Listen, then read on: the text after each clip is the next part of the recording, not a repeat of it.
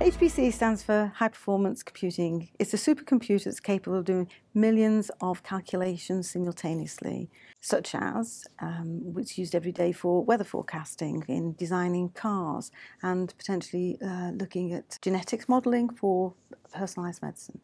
It was always our ambition to build on the EU structural funding investment into HPC, to build on our expertise and our experience and the skills that we've developed to be able to lead a programme across Europe with other HPC centres that will deliver competencies to SMEs to enhance their competitiveness in the future. HPC Wales has been extremely successful in collaboration and networking. We've got members of our team who sit on international steering committees and on panels, industrial and academic, around the world. And we've actually attended supercomputing and the international supercomputing shows so that we could raise our profile and develop a network and partners. And our marketing department has enhanced our profile enormously by producing good case studies. EU funding has enabled us to deliver new jobs, create new products and processes, to work with businesses to support their innovation and to actually enhance the skills of the workforce. But not just that. There are intangible benefits such as relationships and reputation that will enhance the long-term sustainability and the benefits to Wales.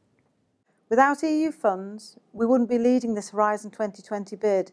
We wouldn't be part of a bid and there wouldn't be any HPC Wales.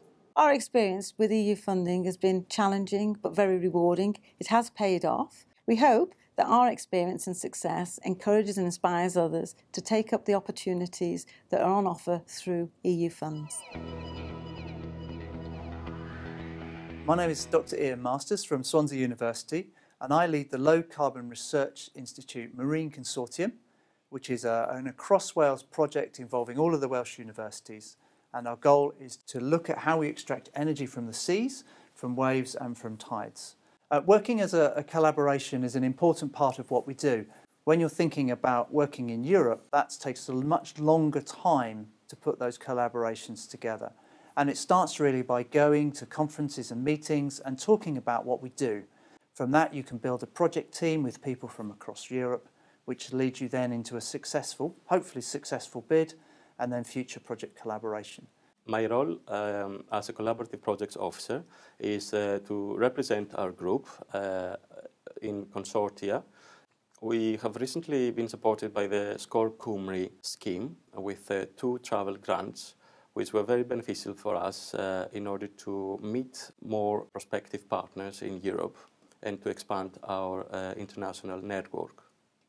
RIBI is a European project which sets out to understand the challenges that Europe is faced in order to be able to contribute in the blue economy. The project will explore different business models which are tailored to meet the needs of each of 4 different maritime basins. This is a very exciting time for us because we are able to promote Wales during this project to our partners. And what we will try to do is to promote the area of Pembrokeshire as an area to be considered to locate one of these large-scale pilot initiative projects. One of the key things that EU funds has allowed us to do is to build critical mass and to build credibility, which has allowed us to compete with other research groups across Europe on equal terms, both in terms of the research and development that we're doing, but also our ability to compete for future EU funds under Horizon 2020.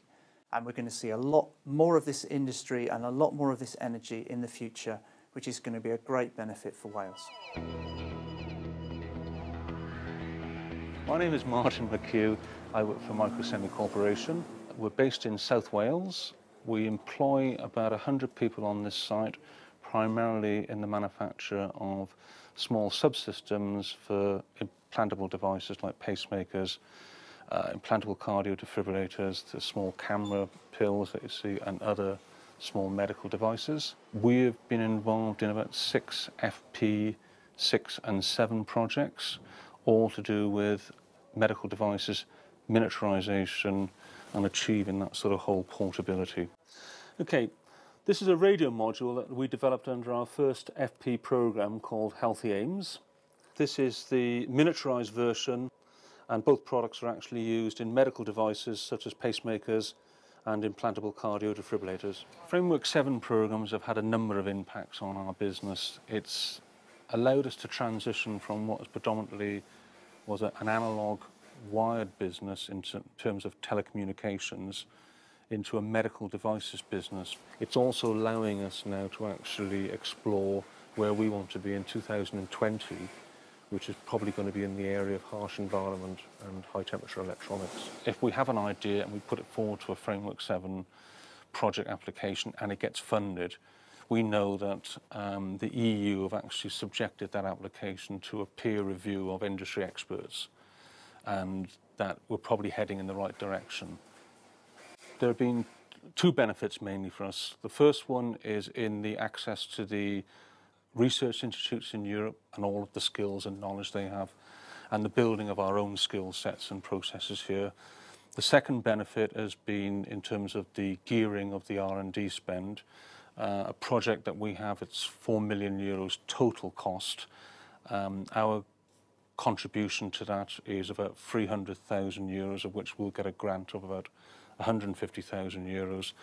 So basically for 150,000 euros of cost to Microsemi, we're getting access to 4 million euros of research. Hi, I'm Andrew Howell. I'm Managing Director of BCV International. We are an SME, a family company based in Cardiff.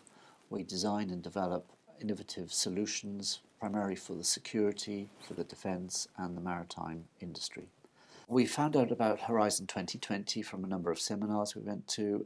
There's substantial funding available from Brussels for innovations.